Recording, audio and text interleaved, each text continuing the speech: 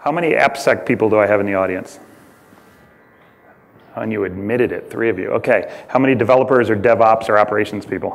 All right, that's pretty much the normal ratio of every company we talk to, by the way. Just so you know, the security teams are always pretty much beat up. So I'm going to talk a little bit about the differences between all the different technologies that are out there today to help you secure your website or your web app. I'm going to use those terms interchangeably. I always mean web app or larger web application. But first things first, does anyone, I want to do a quick kind of survey and see which of these terms resonate with you guys in the audience. Because when I do this presentation for security people, they know about half to 3/4 of the terms of the acronyms that I'm about to put on the screen. When I do this presentation for dev and ops people, it's a very different type of audience, right? And they have a different goals in mind. So let's just start here. Everybody know what that is? Yeah, all right, web application firewall, right? How about that one? Software static analysis, right? Okay, that's static analysis of source code. How about that one? Dynamic analysis, that's right. Interactive, instrumented, right? It's one of those two depending on which vendor of the week you speak with. But again, testing of your application in an interactive, instrumented way. How about this one? This is the one that I like the best, but it doesn't seem to be getting enough traction. This is runtime application self-protection, right? Welcome to the annual conference, the annual where it really doesn't matter what all of these things mean, right? We're getting very pedantic about breaking these things apart and trying to just slice and dice a industry or a market, in our case, application security, into a bunch of different verticals that it really doesn't need to be sliced and diced into, right? At the end of the day, you just want something very simple, very straightforward that secures your web application.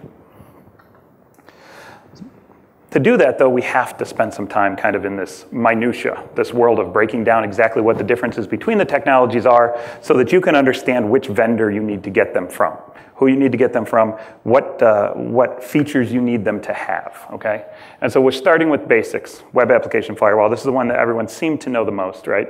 Appliance server plugin filter that basically applies a set of rules to an HTTP conversation. This is a web application firewall. It's essentially, in a nutshell, looking at inbound and outbound HTTP traffic for specific signatures, usually, and blocking requests that are dangerous. The key here, and this is how I'm defining it, the key here is that this is generally external to the application. Most web application firewall vendors sell as an appliance that sits out in front of your web application, okay? All the traffic hits the appliance. The traffic goes through the appliance to your web application, presumably safe and secure. Runtime application self-protection is a bit of a different beast. And what we're talking about here and what the vendors that claim to have RASP technology are doing, they are taking the concept of application self-protection and embedding it into the app itself. So they're adding context of what the app knows and what the app has access to help them make better and more informed security decisions, okay? So a security technology is built or linked into an application or application runtime environment provides self-protection. The application is now smart enough to protect itself in real-time runtime attacks. And this is what we've billed ourselves as today. Next generation web application firewalls, we being Signal Sciences, the company that I run marketing for. Deep security coverage across web applications from multiple points in the application stack. So right now we're calling it a next generation web application firewall. And what that essentially means is you don't necessarily just have to put us out in front of the application. We can embed in the application and provide contextual data that some of the RASP vendors can provide to you. But we can also sit out in front and operate in a reverse proxy mode, or you can embed us into the source code itself, right? And the key here is that we are a holistic web application protection platform. But at the end of the day, does the difference really even matter? Not really, right? These are just marketing terms. These are terms that people like me sit in the coffee shop and make up as we go, hoping that you guys say, hey, that's something I need, right? And at the end of the day, the term doesn't matter. What matters is that you get the value, the business value that you want out of your security technology. So what is it that you should be wanting? You want to enable your teams, your development teams, right? The majority of the people in this room to move quicker, and your security teams to prioritize efforts through shared, actionable, real-time data, security data. Just like you make your decisions when your application is running on how to tweak it, make it more performant, make it cleaner, make it better, add new features. All of that is data-driven. Your security controls should be the exact same way. And to support a modern architecture, right? A lot of the traditional application security mechanisms do not work well in a modern architecture. Sitting out in front of the application as an appliance does not work well in a modern architecture when I can spin up 1,000 new instances in the cloud. How do you handle that as a physical appliance? How do you handle that even as virtual instances that have to be put up in front of my scalable environment when I'm going horizontal 1,000, down 100, up 1,000, down 500? Okay, it gets very difficult to manage. And last but not least, you need a system that provides reliable blocking with low resource overhead, okay? This is key. You need a system that's smart enough and has the application context and intelligence to not take up a dozen people's time tuning it, tweaking rules, creating rule packs that you have to upload into that environment every time you push to production. So why does AppSec have to change, right? The primary reason why application security has to change today is based around the developmental models. Okay, developmental models have completely shifted in the last 10 years, and application security has not kept up. So for the devs in the room, everyone familiar with the waterfall, traditional waterfall development cycle, 6 to 24-month release cycles that take forever and never actually meet requirements because by the time you develop it and build it, your requirements are completely out of date. Everybody's familiar with this pattern. Well, AppSec layered on top of that, right? So during requirements and design, we had a secure design process. During development, we did code review, peer review, static analysis. During testing and QA, we brought in the red team, that evil red team that would rip your application to shreds and give you a stack of vulnerability reports about this high. And last but not least, you get into production and your maintenance team has to do bug and vulnerability fixes, right? Well, this is the old way that applications get developed. And it's the old way that application security works. This is modern AppSec development, okay? And I'm sure you guys in the room probably are all very familiar with agile development, DevOps, speed to market, pushing to production 30 plus times a day, CI/CD, right? These are all the terms of modern app development. And so it's very different. It's now weekly, daily, hourly cycle times, okay? You're not taking 6 to 24 months to run your cycle. You're doing a full cycle every hour, every couple of hours, sometimes as a team of 1, sometimes a team of 2 or 3 or 5, but you're doing it quickly.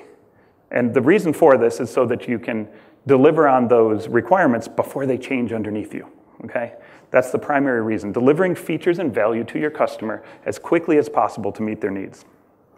So how do we, as application security professionals, where I've spent my 20 plus years career, where do we fit into this? We don't have 6 to 24 month cycles anymore to do secure code review, peer review, design review, pen test your app.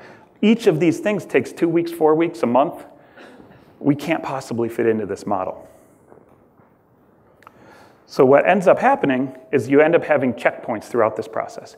You embed security into the agile development process, okay? And to do that, we have to upend how we do security today. We have to completely change the overall secure process and bring it from 6-month, 24-month security process down to a process that can run hourly. It's a very daunting task for us as application security people. So security has to be embedded into each individual step. We have to educate development, we have to educate operations people to be self-sufficient when it comes to creating secure applications. This is a long process for us as security people. We're gonna have to spend many, many hours helping folks get up to speed on how to properly secure their applications. One of the key components here is unit tests. You have to create security unit tests just like any other unit test that you create for your system. You have to, security is absolutely just another feature that needs to be built into every single feature that you create.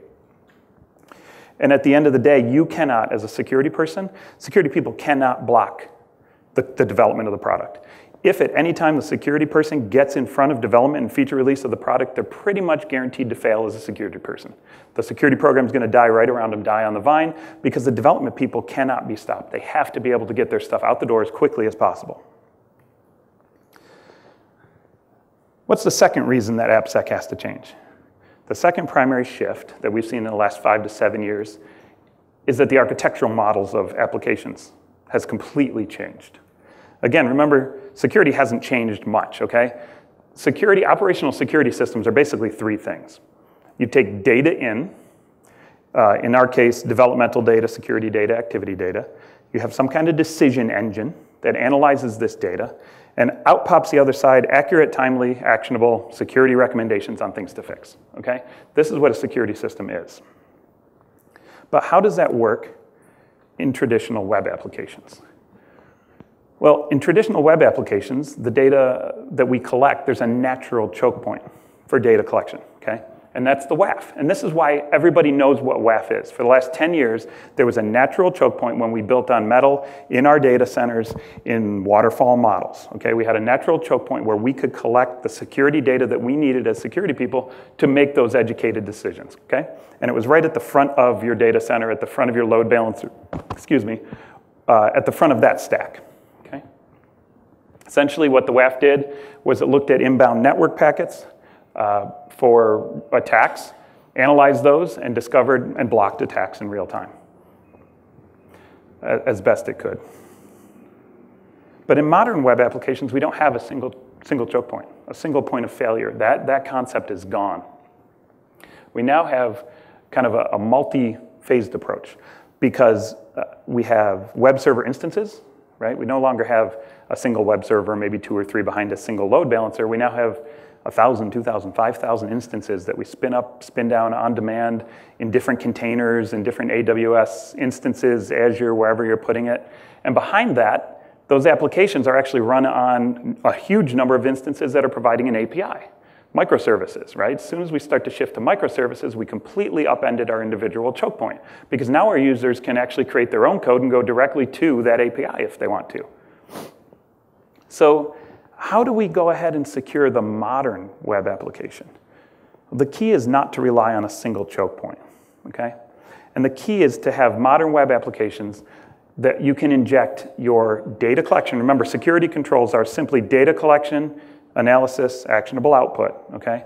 Where you can collect your data, your security data at multiple points, okay? It's no longer sufficient to just sit out in front of your application. You need to have collection potentially at the web server instance itself, in the source code itself, in the runtime interpreter if possible, okay?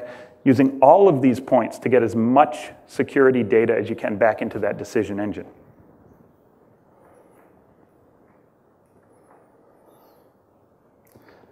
So we talked about pulling data in, right? It's insufficient to have a single choke point anymore. You have to pull in data from multiple sources. And you can even go so far as to say that we can pull in data from development systems. So take, for example, if you were able to take in your release moments of release and map that onto security flaws, or map that onto 500 errors, you could get a lot of information that can educate your developers on security, right? So it's not even sufficient to just look at security inbound data.